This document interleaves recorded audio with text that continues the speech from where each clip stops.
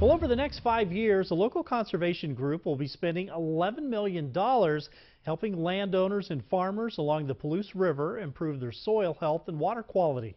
The USDA's Natural Resources Conservation Service awarded the Palouse River Watershed Implementation Partnership with $5.5 million, matching what the partnership made up of 16 groups came up with on their own. The grant gives incentives for people to actively protect the Palouse watershed.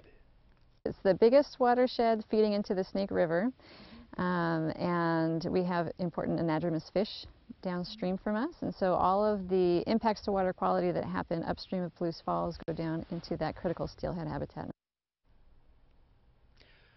The partnership will plant trees along the river to give some local wildlife some diversity and prevent soil runoff. They'll also give farmers or help farmers move from conventional tillage to direct seeding, reducing erosion by up to 95%.